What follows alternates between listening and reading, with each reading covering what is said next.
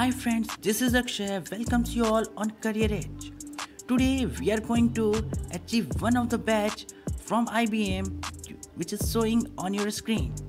And here what is the platform is, this platform is Cognitive Class, and here you get many courses from IBM and also you can get or earn badges from IBM.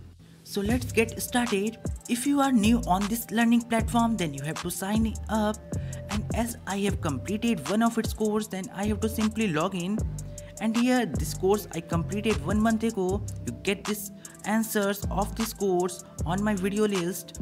And here I'm going to do one more course related to data science, and that is Introduction to Data Science. And here is the course Introduction to Data Science. It is a beginner level course, so anyone can do it. And here what is in this course, you can see there it takes 3 hours to complete. Language is English, and here is the course overview.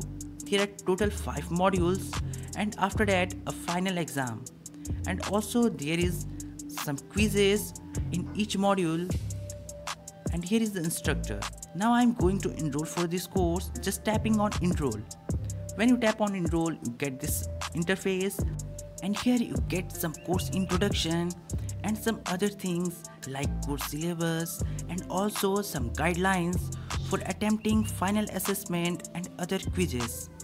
You also have to pass with 50% marks in all quizzes, and also for final assessment there is 50% marks required to get a certificate. And here is the course progress. You just tap on course progress to skip all the rest of the things.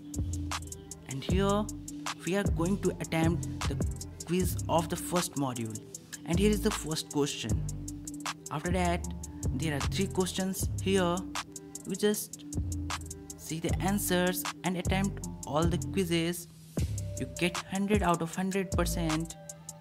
All the answers are correct here, and after the first you get submitted, you get that all the 3 questions are correct and move to the next. Now just tap on progress, go to the second module and start solving. By this way you have to complete all of the rest portion.